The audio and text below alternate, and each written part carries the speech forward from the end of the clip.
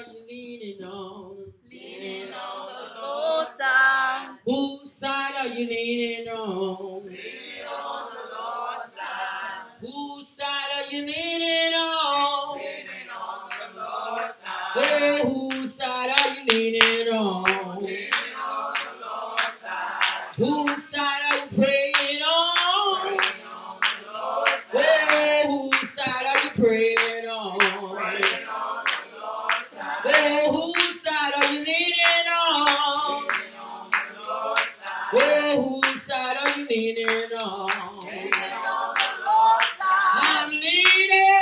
Lord's side. I'm leaning. Lord's side. I'm leaning. Lord's side. I'm leaning. Lord's side. On the Lord's side. On the Lord's side. On the Lord's side. On the Lord's side. Oh, whose side are you leaning on? Leaning on the Lord's side. Whose side are you leaning on? Leaning on the Lord's side. Whose side are you leaning on? Leaning on the Lord's side. Whose side are you leaning on? Leaning on the Oh, Lord's thank side. God, thank God. Father God, in the name of Jesus, we thank you for all that you are to us. Truly, you are everything, God. Oh, God, I thank you for how you brought us here safe and sound, Lord. Oh, God, remember us now as I bring this word, Lord. Crucify self, Lord, that you may be glorified in my life, Lord. Oh, God, we want you, dear God, to allow this word to go where it's needed, Lord, to strengthen your people, dear God. Even those that are unsaved, dear God, Lord, allow it to stir up their minds, God, that they will come running asking, what must I do to be saved? Lord, if you do these things, we will forever praise, honor, and glorify your name. Amen. Amen. Praise God. The song say, whose side are you leaning on? Oh, we're leaning on the Lord's side. And the reason why we know we're leaning on the Lord's side, because God is answering prayer. We praise God for seeing our missionary Stevens on today. Let's give God a hand clap on today. Oh, we know that God is able to do all that we ask him for. Praise God. I give honor to God, to our Bishop Anderson, to our Pastor Glover, to our Elder Robinson, to our Minister Anderson, to our Mother Anderson, excuse me, and to everyone underneath the sound of my voice. I praise God for being here today. I thank God for knowing whose side I'm leaning on today. I thank God for knowing Christ and the pardon of my sins, for knowing what he's able to do, and knowing that even though I may not see things being answered quite quickly, I know whose side I'm on. Praise God. I'm asking y'all that can get prayers through to pray my strength in the Lord. Praise God. I just thank God for this opportunity to come before you. I praise God. I will be coming from Proverbs 22 and 16. It should ring a bell. So therefore, the theme, I know the Sunday school has done went out, but the Lord kind of kept this in my spirit to add it to my message on today. So our theme for the Sunday school was train up a child. Okay, so Proverbs 22 and 6 says, 22 and 6, I said 16, but it's 6. Train up a child in the way he should go, and when he is old, he will not depart from it. So I'm not going to focus too much on the training up of a child. I'm going to focus more on the word train.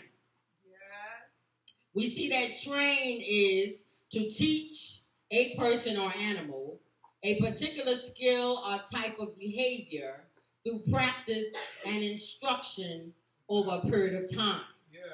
We see that train up is if someone trains you up, they teach you new skills or give you the necessary preparation so that you will reach the standard required for a particular job or activity.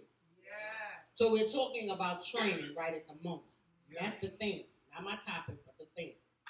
So we see that training up a child is very important.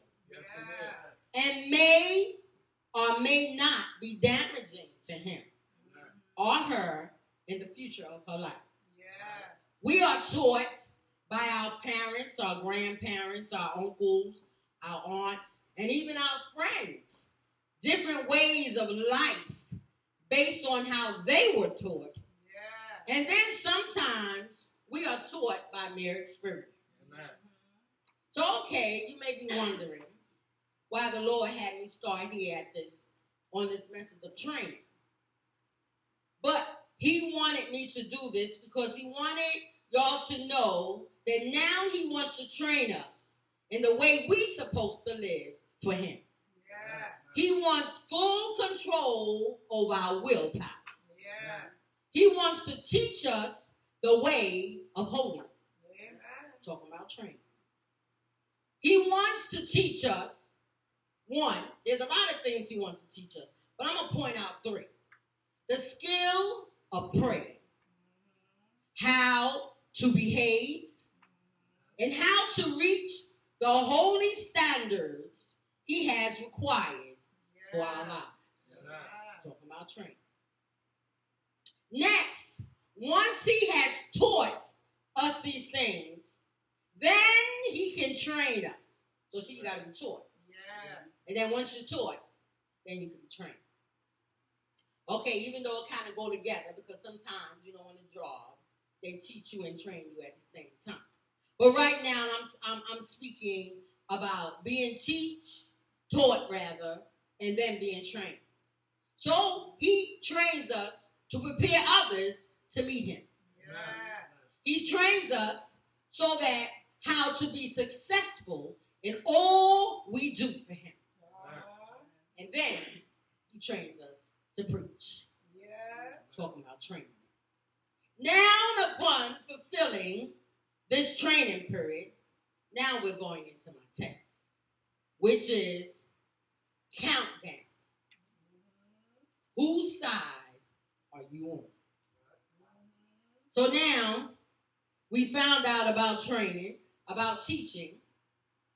So now we're living in a moment of a countdown. We're living in time. And time has no number. Right. Even though we may have it on our watch or clock in the wall. But in God's sight, there's no number. So now all this training and teaching that he is doing for us, we're in the middle of a countdown. Amen. So now what does countdown mean?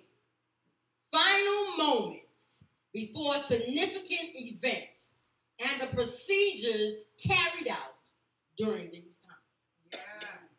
So he done trained us. Now we in a battle now. Yeah. We don't know when he's coming. So this countdown is going down. So we ain't got time to be playing. We ain't got time to be falling by the wayside. We ain't got time to be picking out teeth. Excuse me, don't pay me no mind. We ain't got time to be taken up with foolishness. Why? Because we are in the middle of a countdown. And God has trained us. He has prepared us for this particular time. Now, since we are, as children, have been taught and trained by God, we know our destiny. So just like I said, we ain't in no confused state of mind no more. We ain't got to be walking around wondering where we're going. We don't have to say, I heard of heaven. We can say, I'm on my way to heaven. And I won't turn back. I know most messages uses, we supposed to, we should have, and the most famous line when someone falls from grace, I thought he or she was saved. But I'm coming to tell you that I'm saved for today. We all are saved today by the grace of God. So we ain't got to be confused no more. Oh, thank God. We're in a countdown right now. So we don't have to be wondering about nothing. So you, as individuals, control of your life, in control of what you do, you best to know where you're going. You best to know whose side you're leaning on. That song is very, very uplifting when you know whose side you on. Now, you can't sing it out of earnesty if you're unsure. But once you know whose side you on, then you can say, I'm leaning on the Lord's side. Oh, thank God. You'll know beyond a shadow of doubt that you are on your way to heaven. Oh, once you get to that point, you ain't worrying about nothing. Things can roll off you like a duck's back because you know where you're going. You know where he brought you from. Oh, thank God. We're being trained. We done been trained by God. So now he put us in his countdown. You know, he put us so that we're able to get others. You must know whose side you're on. It's a countdown, and Jesus is on his way back. Do not be like the foolish virgins. What was they doing? Playing church. Oh, yes, they was. Read it. They don't say they were playing church. They say they ain't had no oil. So why they ain't had no oil? Because they were denying the power thereof. So since let's not let our oil run out. Let's not play church. Let's be for real. Oh my God. Oh my God. Because God is a real God. And if he's living inside of us, we're real. Oh yes we are. We ain't going to be playing all the time. We ain't going to be jesting and joking all the time. We ain't going to be talking no foolishness. We ain't going to be telling no lies. We ain't going to be spreading no rumors. Why? Because we're born again. We realize we're in a countdown. And time is winding up. Oh, thank God. So let's not be like the foolish virgins playing church. It's a countdown, and you've been trained. So remember that. When the devil start working with you in your mind or in your heart, or start telling you what to do against whomever, remember God has trained you. Thank God. Yes, he has. He's trained us. When you take up that time and get on that altar and cry out and call his name, and he comes in and he changed the very inside of you, that the outside began to look different. Oh, yes, it does. Well, you began to glow. You began to shine. You began to see it happening. Oh, yes, you do. I saw it many times. Being over people and just looking at them and watching how God just changed their countenance. Oh, if you're darker, you get lighter. Oh, yes. Well, thank God for the power of knowing that we're trained. Remember, we're trained property. Okay, so you know what property is. You belong to somebody. Our bodies are not our property anymore. When we give it to God, it's God. As our pastor was saying, that she even prayed about her parking lots. I mean, her parking space. Yes, because God is in control of everything.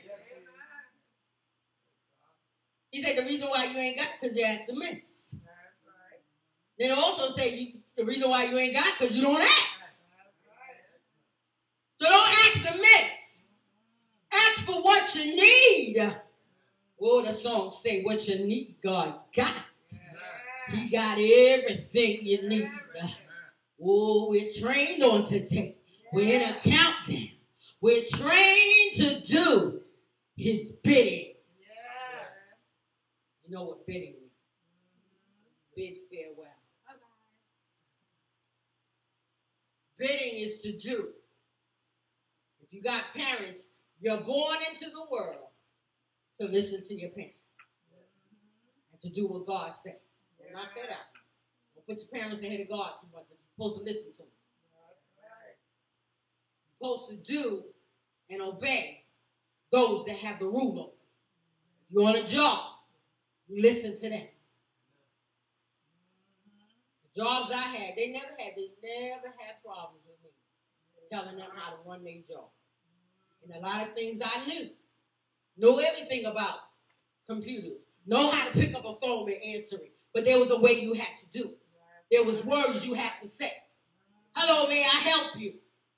Sometimes we have to say the company's name, and Lord, don't let it be long. We have to say the whole, and they sit there, no, repeat all the words. Why? Because I was working for them. Gotta be obedient to those who have the rule. Whoever's in charge of you at that particular time and moment, that's who you listen to. Oh, thank God. My only problem was lateness. Hey, I'll be honest. I'm moving on up. They knew. I knew what my problem was. And they knew what I could do. So I kept the job. I ain't saying they approved the lateness. But I'm just speaking on the fact that I had the job and I had to obey. And I had to do what they wanted me to do. I had to say what they wanted me to say. Because when it was time, when I got the job at first, I was a front desk receptionist. So that means I was in the front. When you walk into this company, you saw me. So you know I had to dress presentable. I had to look like I belonged to a company. So I had to come in there every day with a suit on. And it was no problem to me because I loved to dress.